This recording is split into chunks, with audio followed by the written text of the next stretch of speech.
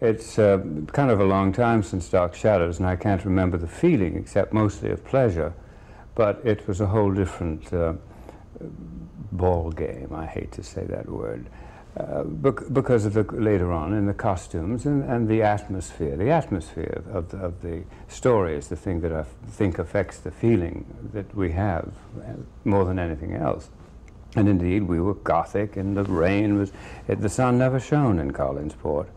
It was always raining, and the lightning and the thunder was cracking out there. That would affect, I think, one's feelings, as it would in real life. And the feeling you have so many years later in All My Children is quite different. The company is different, which I suppose accounts for the main thing. It's a contemporary thing. Acting is a challenge period from day to day. For me, I was trained as a costume actor, shall we say. My training at Carnegie Tech, now Carnegie Mellon, was in the Chekhov, the Shakespeare, the Shaw. So I was quite at home when we got to the period part of Dark Shadows. In fact, being a smarty, I thought I knew it all and was ahead of everybody. You know, I would even go over to somebody and say, you don't hold a fan that way, you hold it this way. And I was right, but because of the training we had had. But acting is a daily challenge. You know, it's just, I always liken acting to tennis, I really do.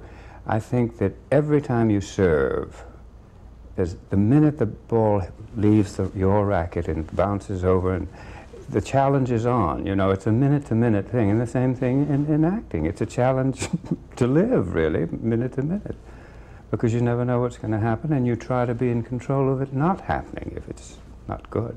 I like to tease, but only when it's not dangerous for the other actor, or when it doesn't hold things up, you know. I think it's fun to tease sometime. And you do that out of, you're setting people up whom you love, really, is what it comes down to. I wouldn't give 5 minutes to someone who didn't interest me, you know, as a performer. So it's always the people that you kind of like, or on your wavelength.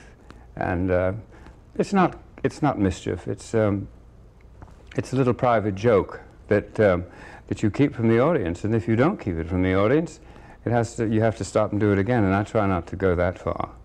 It was kind of a first. It was sort of a daytime Gothic series. It had the most unusual thing about it, of course, was the introduction of a vampire who, like the Hunchback of Notre Dame, was a loving character, you see. He had the sympathy of the audience. He had the romantic pull with the young girls, and the horror. Well, I mean, every high school student fell out of the buses to get home in time to see the thing, you see. It was a first, and I think that when you see it replayed, I saw it replayed once, I think, or twice when they did it the last time.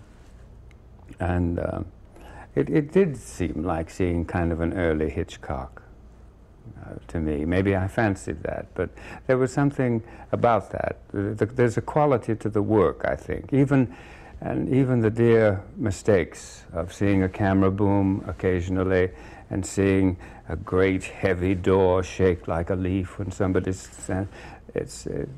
even so, I think it had a little merit quite apart from any other soap, surely. And I think it's natural that... and the hard work of the organization, of the young people who have kept it alive through these annual reunions and conventions and whatnot.